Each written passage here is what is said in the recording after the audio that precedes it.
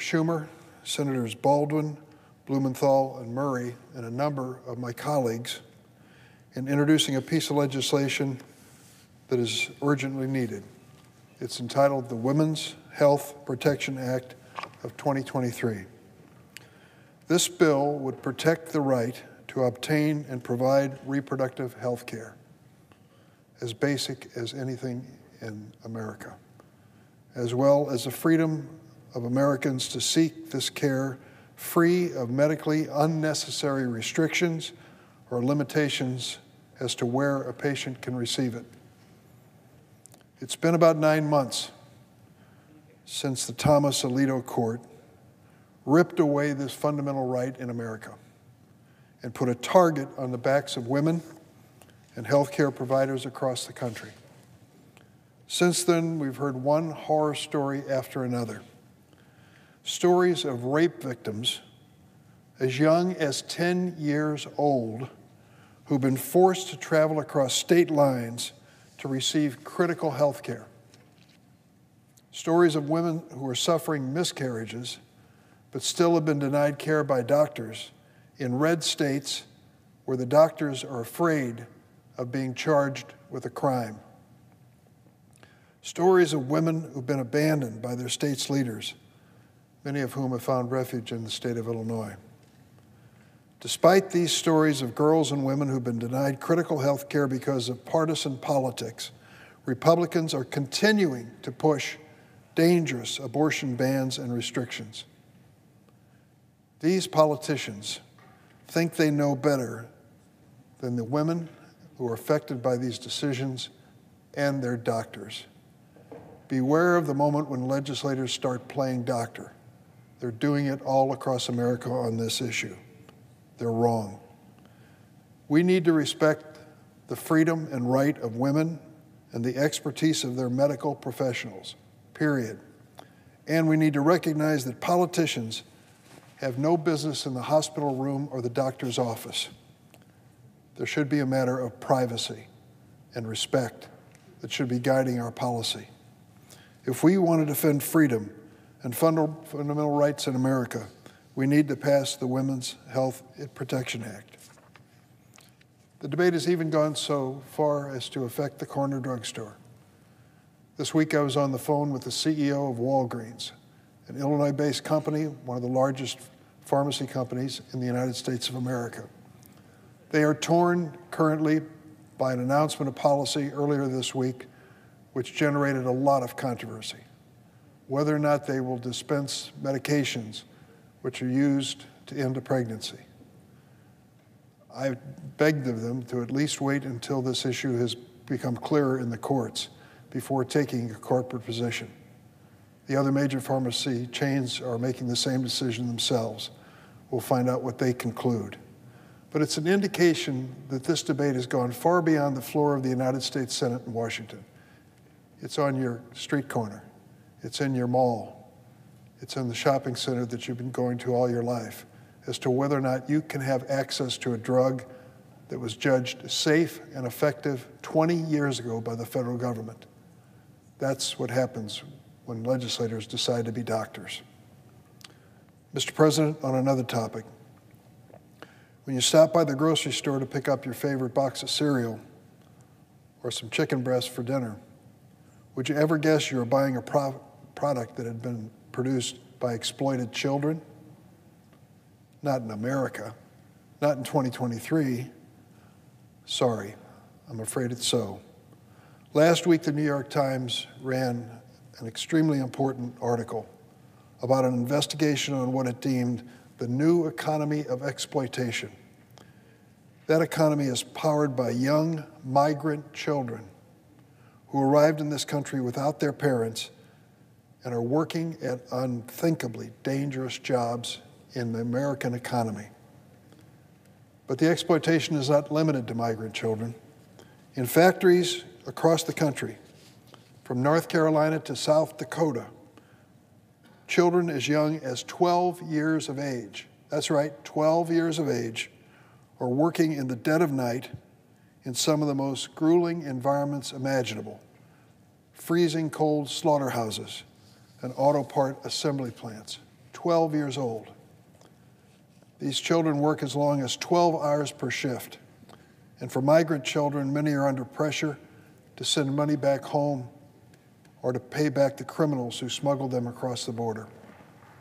Often these children go to school in the morning because they're trying to learn to speak English and get an education. How can you learn when you're running on no sleep? Mr. President, I have some personal familiarity with some of these working conditions. When I was a college student, I worked two or three summers to pay my way through college. One of the jobs was on a railroad, a tradition in my family. Fortunately for me, I only have a minor scar to show from my time switching in the switchyard, but many others were not so lucky.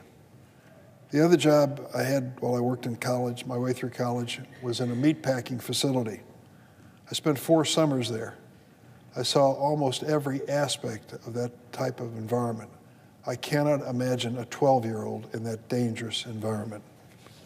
So when I hear young children are working long hours in meatpacking plants and slaughterhouses, it is beyond horrifying. It is beyond unconscionable, and it has to end. These accounts of children working in slaughterhouses and factories are not only shocking, they're blatantly unlawful in America. Our nation outlawed oppressive child labor almost 100 years ago. This is a problem that should be relegated to history books or novels by Dickens, but it's not. In fact, since 2018, there have been a nearly 70% increase in illegally employed children. When the number of children being forced to work dangerous and potentially deadly jobs is on the rise, it's clear that our child labor laws are not up to speed. And let me add the obvious. This is another condemnation of the failure of our immigration policy in America. Consider the fact that people desperately need workers, desperately. Every corner of my state of Illinois, they tell me one after the other, we need more police, we need more firefighters, we need more ambulance drivers, we need more health care workers, we need more workers in our nursing homes, on and on and on. And why are we facing these shortages? We're facing them because for 4 years under President Trump, we stopped allowing legal migration into the United States as we had in previous years. So fewer and fewer of these immigrant workers were available to take on jobs that Americans are not waiting in line to fill. Behind the swinging doors of most of the restaurants and some of the hotels in the city of Chicago are undocumented workers, filling jobs which no one on the other side of that door would be interested in. So when we don't have a legal system to allow migration to come to this country and to fill the jobs, this is what happens. Yesterday I had a meeting with the Illinois Farm Bureau. I meet with them every year. There were about a dozen farmers from all across my state. I know politically who they are. They're great people. They're not necessarily of my political party or my political faith, but they all had the same thing. Senator, we need workers on our farms, dairy farms, livestock operations, orchards, farms that need workers every single day, and they don't have them. And they said, don't tell us that we ought to go into town and get the kids in high school to be our next generation of workers. They're just not interested, and they're not filling the jobs. And if we don't fill these jobs, these conservative politically farmers are going to find their farming operations paying a heavy price for it.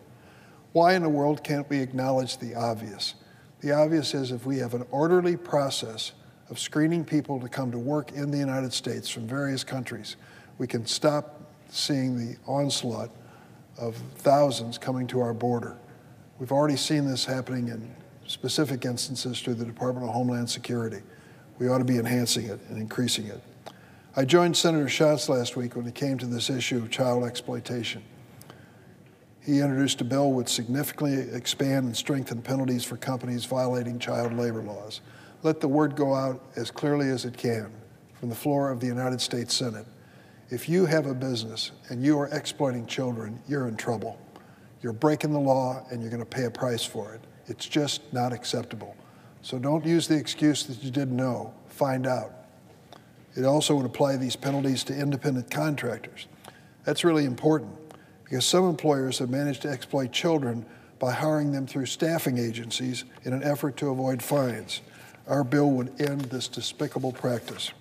When a company hires little kids to work on a fast-paced assembly line, where these kids can be injured and even endanger their lives, or when a company hires children to debone chickens or inhale toxic chemicals in an auto factory, a small fine and a slap on the wrist just won't do.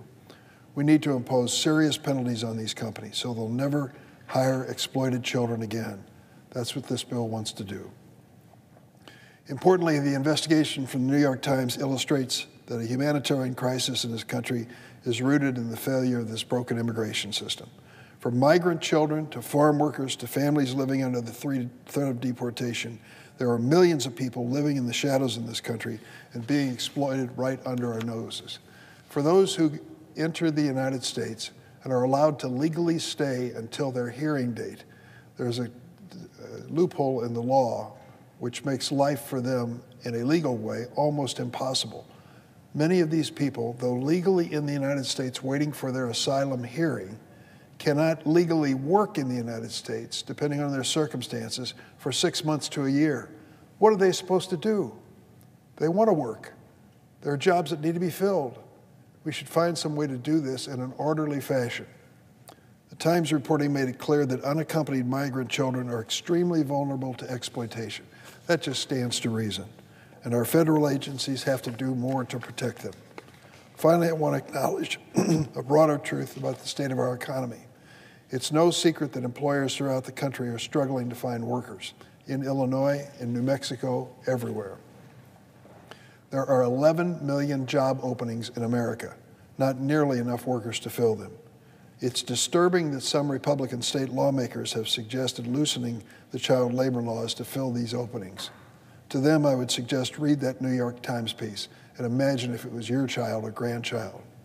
Do we want kids skipping school to sit in a factory for 12 hours, sewing socks, or shivering in an industrial freezer?